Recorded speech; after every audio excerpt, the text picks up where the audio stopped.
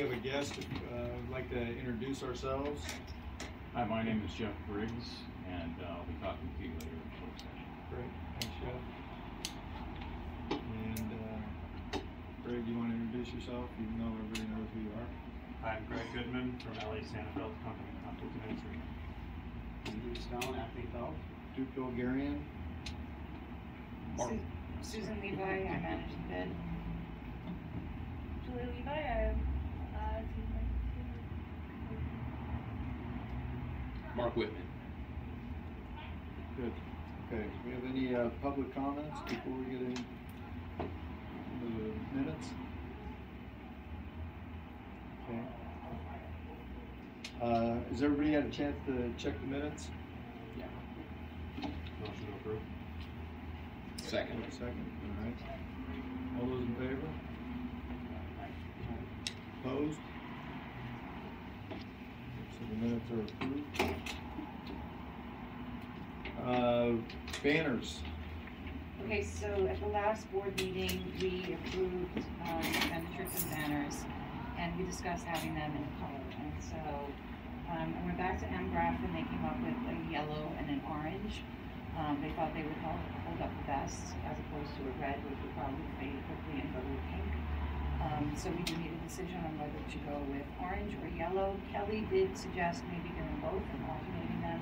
There would be an increase in cost because the reduction of one color goes down to two. So, Minimal. What percentage to a total he didn't say exactly. But I did ask him what the orange, if the orange would eventually fade to yellow. And he said it would fade but not actually get to a yellow, and yellow would stay yellow. So it would just be a lighter orange. But you know, I'm not a big orange fan, but it really is a very vibrant color. Just one color. I would just go with the orange. I like the orange, that's my preference. Pops. Pops, I like that. Pops. All right. Somebody want to make a motion? I'm motion to approve orange as our new color for the banners. All right. I'll second. All those in favor? Aye. Opposed? All right, so we're gonna have orange banners. Tree trimming. And I apologize, item number 6 and there's a duplicate on item number 8 for tree trimming. So at the last board meeting, you approved J&B's, Professional Tree Services proposal to trim all the trees in the district. But that was pending trying to get the council district or the city to trim some of the trees. And so I've contacted CD9, and what we asked, we knew they weren't going to go for all of them, and so we asked specifically if they could do the trees on Gage between Central and Avalon. I have not gotten a call back yet on confirmation. I emailed her Friday, and she said she was still working on it. So we can wait another few weeks until the next meeting and see what happens, and then get all the trees trimmed at that time. We wouldn't want to go later than June because it's too hot in the season and too much of an impact on the trees. Or you could go ahead, you did approve, within a timely manner, so we could go ahead and just have them done now. Why don't we, you have it approved, right? So why don't we just table it till next time, and because it's already approved, it can just be approved and go ahead. I agree. Who's good with that? All right, item 7. So in the management district plan last year when we renewed, you recall that we reduced the assessment amounts for the first year for 12% for the first year. And the plan says the first year only. And then in year 2, it would go back up to 9 cents per square foot. And then there's the option of the 3% CPI increase. So we need to submit this data to the city by June 1st. I'm assuming that you don't want to impose the 3% increase and just go to the 9%. But that's all for you to decide. You say 9%, 9 I'm cents. sorry, 9 cents. That's 9 cents. Is there any reason to go beyond that, to increase the 3%?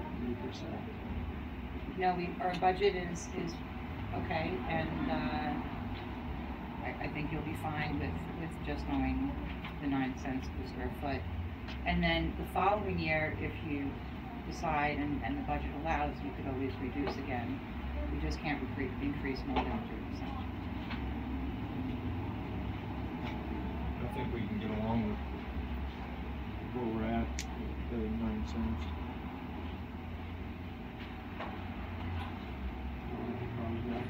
Yeah, I want to charge us on one. All right, any further discussion that we need to vote on this, right? Sort of Well, what. it's set up as 9 right now. No, currently you're at 0.079, but the plan says after year 2, you would go to 9%, 9 cents. Do we have to? Can we stay where we're at? You know, I had a question about that, but the plan does say the first year only, and so, and then you go back to what it was before the 9 cents. So for the second year, it does need to go to 9 cents. So the question is really whether you want to oppose the additional 3% increase that we put. So motion to Yep.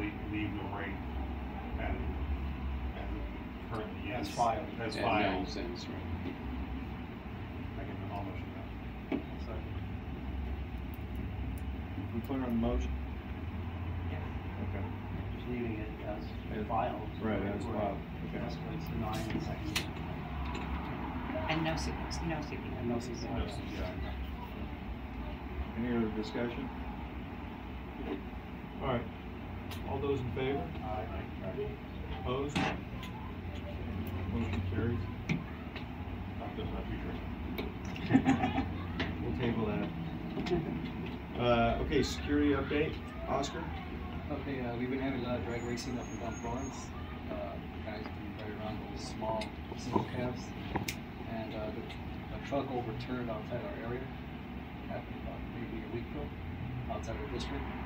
So LAPD and also that accident, I'm not sure if I showed you guys what happened here on Florence Avenue where 2 cars were drag racing on the Summer Island and 430 Avenue, and one of them specifically went into the Shell gas station. Yeah, Shell gas station. It's what kind of Shell gas station? So CHP and the LAPD, they've been having motorcycle cops going up and down the street and fishing out tickets. But not only that, all around our area, I noticed that they've been actually, because a lot of people drag race or just race down Avalon. I don't know if you've seen them, they go pretty fast. They go about 80. Sometimes I even pull over so they can pass. So sometimes what it looks like they're doing some kind of task force that around our district, which is Florence Avenue, Slauson and Central, that there's motorcycle cops issuing out tickets down the street a lot. They've been pulling over a lot of people. Things have been still going on at the Shell gas station. People walking out with candies. We're able to recover some of them, some of them we haven't. And you know, it's just kids that when they're on vacation, sometimes they just don't have anything else to do. They come, they try to get a Gatorade, pack of Red Bulls, the small ones, and stuff like that. And we've been doing pretty good at escorting people out of properties, tenants. You know, sometimes they call us people just wander around the properties looking for work, so they just ask us to escort them out. The other day, Greg, right, called me. It was your housekeeper, the one that was Yeah, right. on the weekend, our Right. guy tripped the alarm. Right.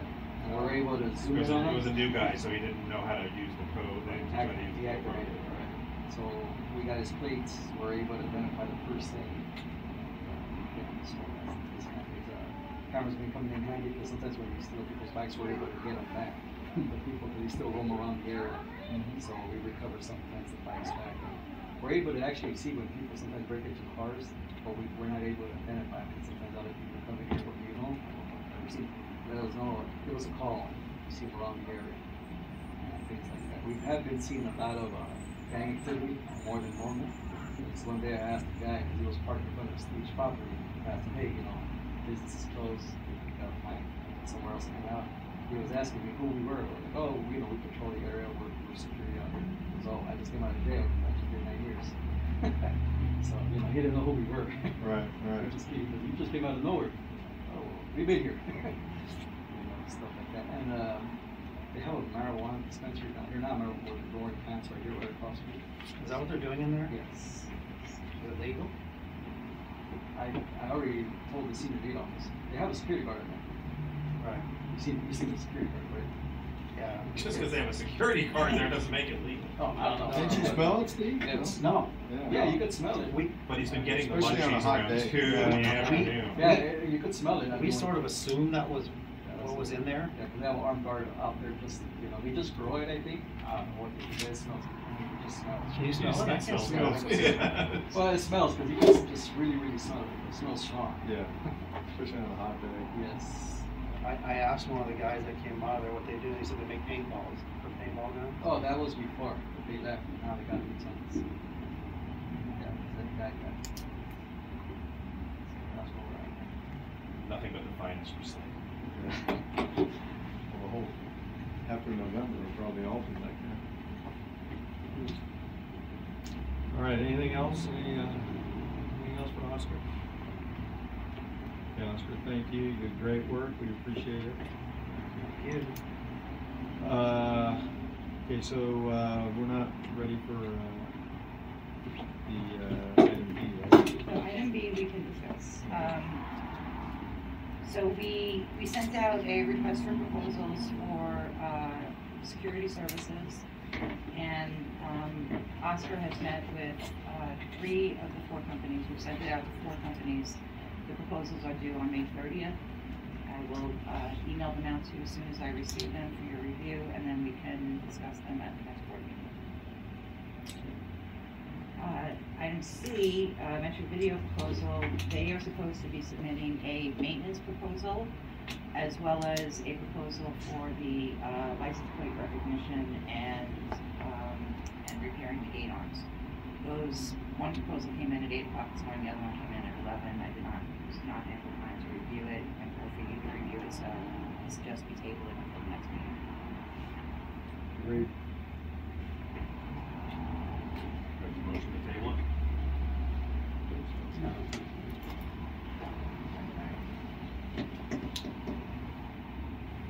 All right. I think that's it, right? Right, so now the board will go into an executive session to